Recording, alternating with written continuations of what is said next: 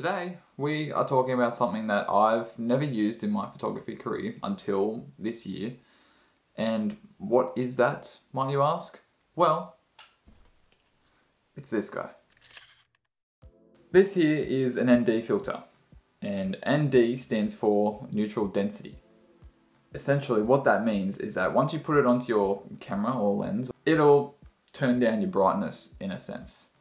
And what do you use them for? Most notably, they're used for long exposures. So you can put this on and you can have set settings for your waterfall. So if you want to get that nice smooth water going through, you can pop these one on so you can use your same settings without having to overexpose your shot. You can use it for standard photography, you can use it for standard videography, cinematography, same thing, but you can just put this on, mainly used for the daytime. So you don't want to put these on around nighttime, closer to sunset. You can if you like, if you want to get that nice, crisp, dark, kind of moody sunset, but these don't work. I realized that all in Melbourne that you shouldn't have these on all the time. I thought that these would make my photos and videos better, and they did to a certain extent in the day, but once it became night, it just went, there's no point for this, like I might as well just have this off. This type of ND filter is a variable ND filter. This is by Polar Pro, collaboration with Peter McKinnon, his signature edition. This isn't a strict review on his, this is just talking about me experiencing ND filters for the very first time. What a variable ND filter does is essentially you can control how many stops your ND filter goes down. So usually with ND filters you get set one, so you get maybe ND64, ND8, ND32, I'm trying to think here. But essentially what that means is you're getting either 2 stops of light down, 3 stops of light, 5, 7, 9, 10.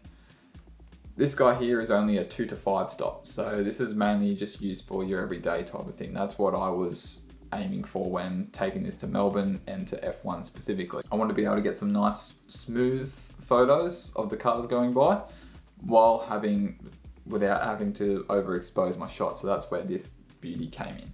If you've seen the A Moment of Relaxation short film that I did, just a nice little calm travel one that I did with me and Flick, we just went around, I took some photos, I took some videos as well, and I had this ND filter on because I wanted to essentially make a short film with this ND filter on. I wanted to see what I could do. Did it look okay? Did it look any different? No. But bear in mind is that I have these set settings when I shoot either 24 frames or 60 frames per second or 50, 25, you know, the Australian or American type, whichever it is. But I have these set settings that may or may not get overexposed when I'm out in bright daylight. So I lower my ISO, but then it may be too dark and I'm like, oh, I'll have to crank it up a little bit, but then it ends up being overexposed. So that's where the ND filter comes in. So I can just screw that guy on and then I can have my set settings to the way that I want it without having to change anything, and then off I go. So here is a photo that I took of Felicity. So one photo is without the ND filter, and one is with the ND filter. I want you to see if you can tell. I give you 5 seconds, but you could probably guess it in the first 1 second because one's brighter and one's darker. Now, when you put that in the Lightroom, you have to do a lot more editing to be overexposed instead of, you know, the nice, properly exposed photo. That just saves you time going into photo editing. And it'll be the same for video editing as well. It gives you so much ease when you're putting everything into your timeline and then looking at all your coloring and go, yes, this is perfect. Nothing looks overblown. If it's still overexposed a little bit, you can easily change it. But this came in handy. I love it. Will I use it when I go out in the day? Yes. Now, this is just a little in-depth into Polar Pro's version of it. Many other have their own way of doing it, but what I do like about Polar Pro and Peter McKinnon's collab is that you don't have to touch the ND filter at all. Obviously you can when you need to clean it, but the way to put it on is just immaculate. So if you've never seen these before, if you've watched many reviews, you can skip past this, but if you haven't, watch. So first, so you take that guy off. That's the guy there. Look how sexy that is. The golden Peter McKinnon. And then you might go black for a second, but and look at that. Now that is with an ND filter on at 2 stops.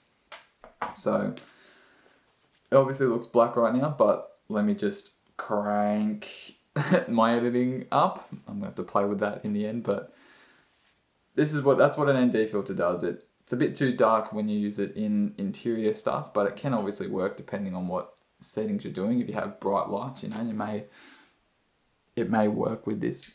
See, it's only it does only a little bit. But essentially, I don't have to touch the ND filter at all, so that saves all the fingerprints and having to clean it excessively and, you know, trying to screw it off. So, you know, these little things that Polar Pro has done, amazing. Thank you for it. Now I've got to take this off now. There we go. So that is the ND filter. I've never used them before. I don't know why. I mainly just invested in the polarizer because I do automotive stuff, so I wanted to, you know, look nice in a sense, but I'm glad I've invested in an ND filter. I think it's made my photos a bit better in my opinion. It's made editing a lot easier, you know, getting the correct settings for what I want to shoot. So if you see any more future short films, videos, vlogs, whichever, 9 times out of 10, I'll probably be using an ND filter. Depending on what you're doing, depending on what photos you're capturing, depending on what videos or films you want to make, an ND filter will be perfect for you. There are many versions. It doesn't matter on quality. They will all do the exact same thing. I know Polar Pro have some mist diffusion ones as well to kind of spice up your videos a little bit more, but 9 times out of 10 they'll either just be your standard ND filter or they'll be your variable ND filter. When you do, have fun. That is all for today's video. I hope you enjoyed this. I am trying to get back into these videos because I have been on holidays and I have just been taking a little break for a bit, but hopefully I can make a little bit more and actually get some art out there for you people.